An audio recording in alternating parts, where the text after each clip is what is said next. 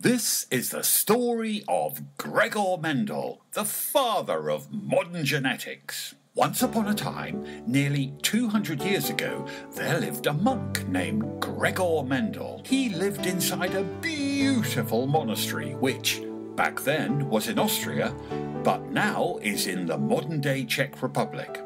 Gregor wasn't your average monk. He became known as the father of modern genetics. How did that happen? Gregor had a passion for God, but he was also mad about science. Plus, he was a very keen gardener. He also found time to conduct groundbreaking experiments in the monastery's garden with pea plants. Gregor came from a simple background. His family were farmers, and he spent his childhood in the deep countryside.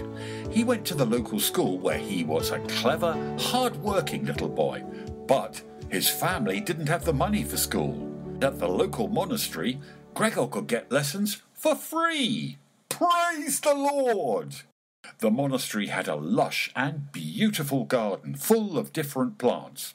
This was important because soon it became Gregor's outdoor laboratory.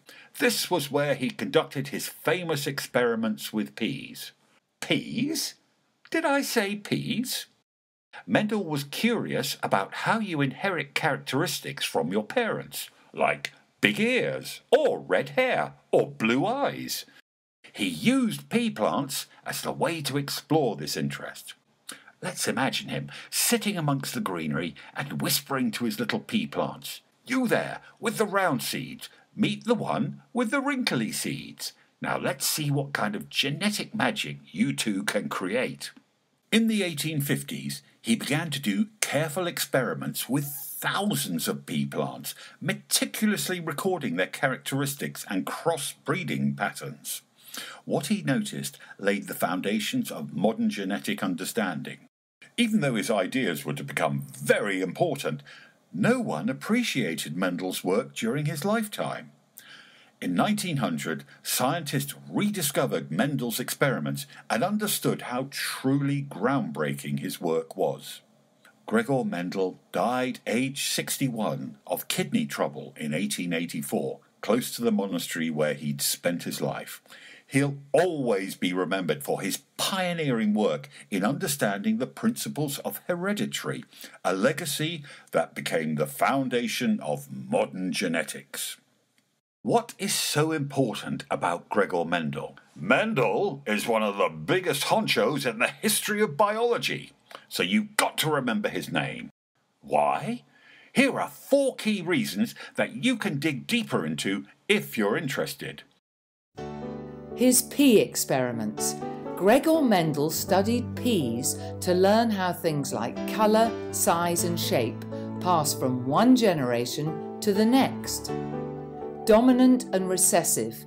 Mendel found that some characteristics are stronger, they're dominant, and others are hidden, they're recessive.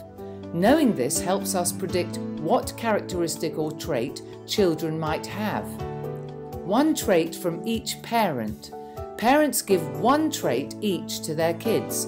If one parent is tall and the other is short, their child might be tall or short, but not both. A new approach. Mendel's careful notes and his systematic approach to recording data was groundbreaking. Mendel's laws. The law of dominance. Some traits are dominant, they're stronger, and they hide the expression of recessive traits, but it doesn't mean they're not there. Law of segregation. Each parent gives only one copy of a trait to their child. The law of independent assortment. Different traits are inherited independently of each other. Nice work, Gregor Mendel.